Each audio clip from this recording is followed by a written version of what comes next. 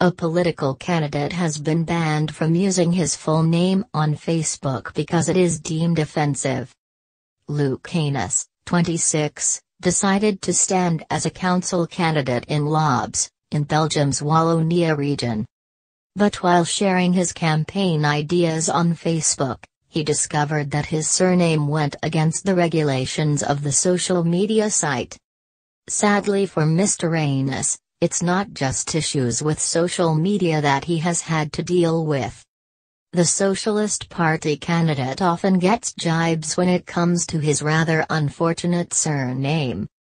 When someone uploaded a copy of Anus' election poster to social media, he became a viral hit and the butt of many jokes in Belgium. Other voters have called on Anus to change his family name to something more appropriate. Anus said he is unfazed by all the jokes and negative comments about his name, adding, "I can deal with it." On Facebook, Anus had to adjust his name to Luc Anus after the American social media company banned his real surname for being too offensive. Anus said, "Facebook just does not accept my name." However, the Belgian politician did find some support as well. One person said, "Why should he change his family name? You should always be proud of it."